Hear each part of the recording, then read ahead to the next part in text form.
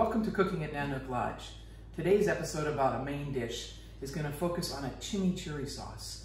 It's a South American sauce that comes from Argentina and Uruguay, and it's a really great sauce that goes with steak. I've got a flank steak here that we're going to season up simply with salt and pepper and a little bit of olive oil and put it on the grill. But chimichurri sauce, it's kind of herbaceous. It always has parsley in it.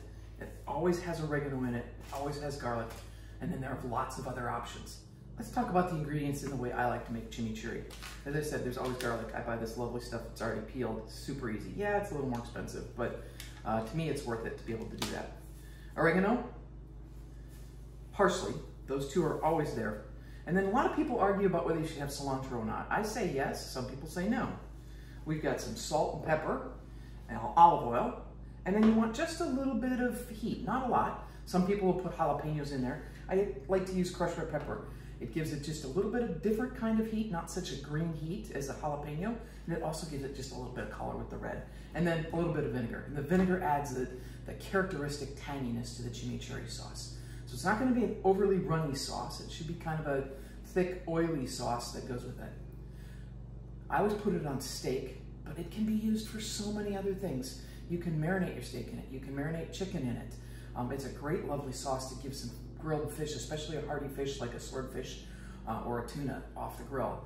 Give it just a great punch of flavor. So it's very, very versatile. Think outside the box. There's people who like to put shallots in there or onions in there. You can mix up the herbs if you want. It then becomes a less traditional chimichurri, but there's lots of different ways you can play with an herbal, vinegary, oily sauce and just have some fun with it.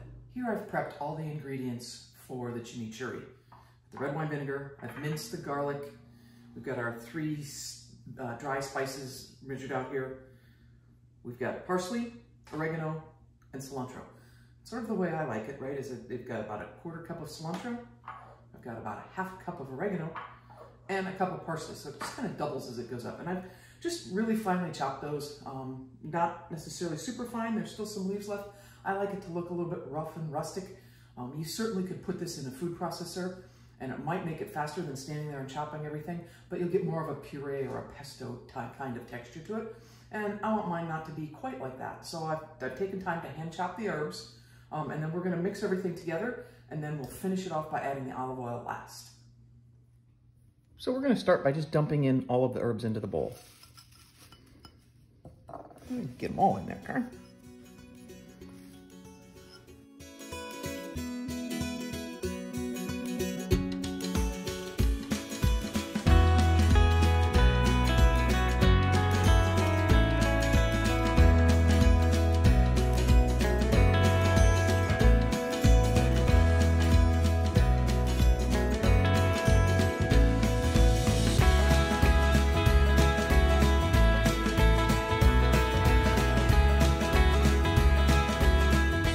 So you can see it's oily, a little bit of oil puddling at the bottom.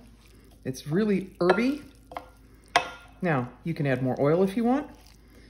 If you want it to be more olive oily, lots of people do. I don't want mine super oily because I'm gonna put it with a steak and the steak's got enough richness to it that I don't want it to be overly oiled. So there's enough oil in there, that vinegar, that you can see a pool down at the bottom, but it's not gonna be super oily or gloppy when it goes on. Your chimichurri is ready. Put it in the fridge for a little bit. It'll stay nice and fresh for a couple of days in the fridge, so if you want to prep this up ahead of time, you can do that really easily as well. But there's your chimichurri. So let's get to grilling some steak. Chimichurri sauce is ready to go. And so we're going to season the steak and get that ready for the grill. It's a sunny day out, and we don't get too many of those now coming into winter. So let's use the grill one more time. Great steak, flank steak. I'm going to simply season it with salt and pepper, and I'm going to let it sit for about 30 minutes, get to room temperature before I throw it on the grill. Before I throw it on the grill, I'm just going to lightly brush a little olive oil over the top so it doesn't stick too bad. And when it's done, we'll bring it in, slice it into nice strips, drizzle the chimichurri sauce over the top, and we'll be ready to go.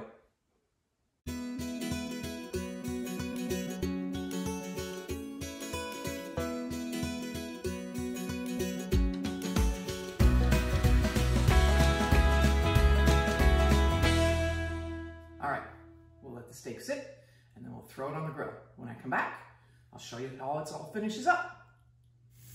All right, flank steak on the grill. We're gonna let it go for maybe about 3 or 4 minutes on each side, and that'll give us a nice medium rare, which is how I like to eat my flank steak.